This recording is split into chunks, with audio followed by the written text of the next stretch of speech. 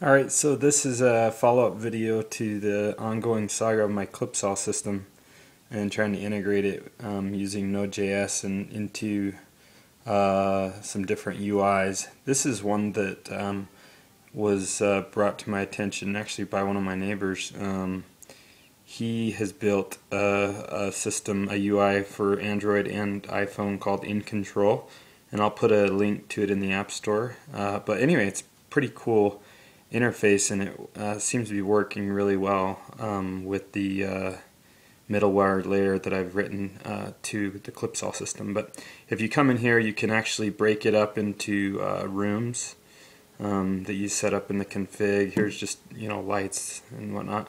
But if you come into the room, you can go ahead and we'll turn on the master bedroom light. You can see that it turns it on, and then you can turn it off as well. And it's pretty good experience. The Sonos I've got still tied in down here, so I can turn this on and start streaming my music in the background. I can also turn it off as well.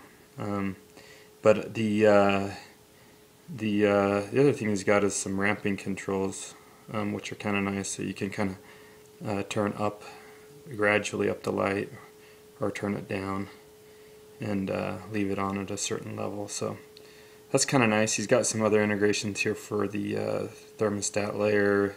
I don't have any thermostats hooked up, but the layout is actually a graphical floor plan that you can click on, which I haven't hooked up yet, but those are coming, as well as scenes and whatnot. So overall, a pretty nice system.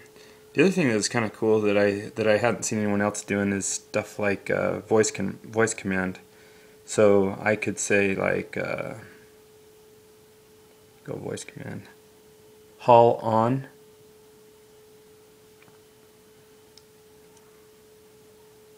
assuming that I can get that to come back. The hall goes on, right?